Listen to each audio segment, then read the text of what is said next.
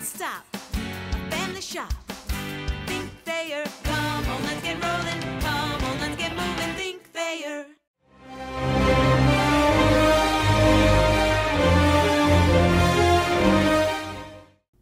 Hi, this is Evan Pinnick, joined by the assistant coach of the Bowling Green Falcons, Barry Schutte. And Barry, it's the time of year where we're looking at the incoming Falcons in the near future. Let's start off with Connor Ford. What do you see in him that makes him a valuable member in the future, someone who can really wear the orange and brown? Connor Ford's a great young man. He's from Pittsburgh, Pennsylvania area.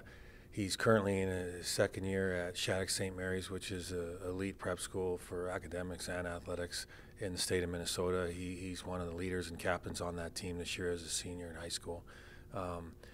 As a hockey player, for the Falcon fans out there, he's probably a little similar to Cam Watala, who graduated here a couple years ago. He's a big body. He's going to be 6'1", 6'2", who can really skate.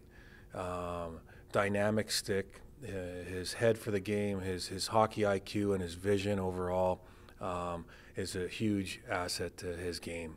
He has the ability to make those players around him better, and he can make the small hockey plays in all three zones. So he's a legitimate top six forward at this level with his skill set, with the size he has, with his skating ability, and then ultimately with his stick skills and his head for the game. So we're excited for his development over the course of his time here at Bowling Green, and we got opportunity for him to hopefully he can play center, he can play wing, but he at the end of the day he makes those players around him better because he thinks at a high level and he's got a really dynamic skill set.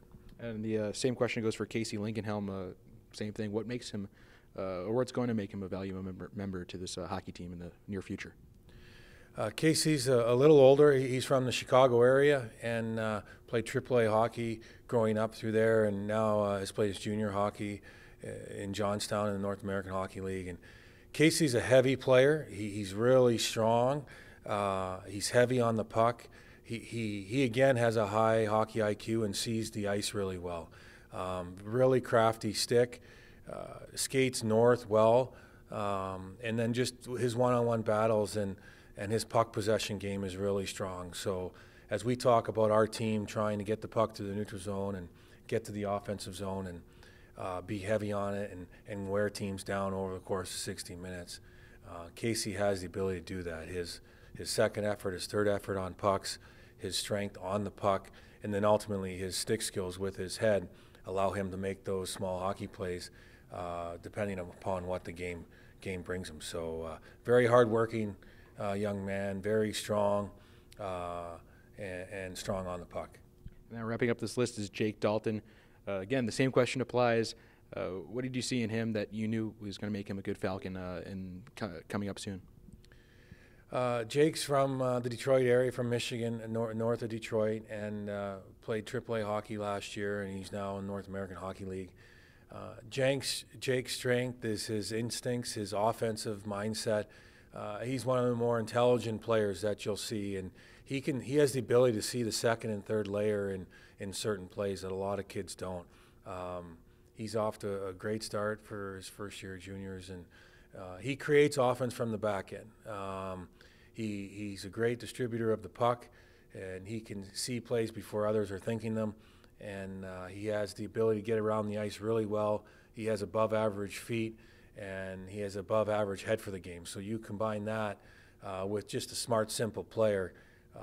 He allows you to get the puck out of your end and into the hands of your forwards really quickly. And then offensively, as a defender, he's willing to defend, and but yet offensively, we look for him to create the chances from the blue line in the offensive zone as well, because he's got great puck skills. And overall, he's a phenomenal young man, and the ceiling, he's got a high ceiling as far as what he can be as a player because of, one, his skill set. He won't be a big 6'3" defender. He's not that. He's going to be a 6-foot, puck-moving, offensive-type defenseman who can defend in our system and help create lots of puck possession and offense from the back end for our team. Well, Coach, I appreciate the time, and we look forward to seeing these three players join the Falcon family very soon. Thanks a lot. Great. Thanks for having me.